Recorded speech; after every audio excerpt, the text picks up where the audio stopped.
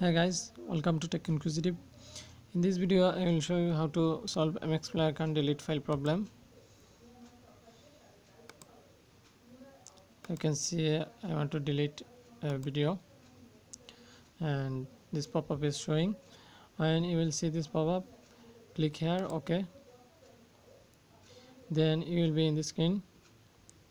Now click here and select SD card.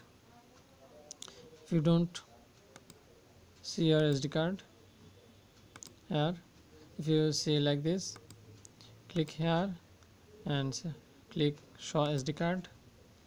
Then you will see your SD card. Click on your SD card, then click select.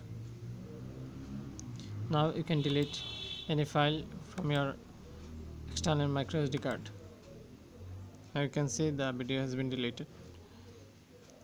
So thanks for watching guys. If you like this, please hit the like button and share this video with your friends, and subscribe to my channel for more tutorials.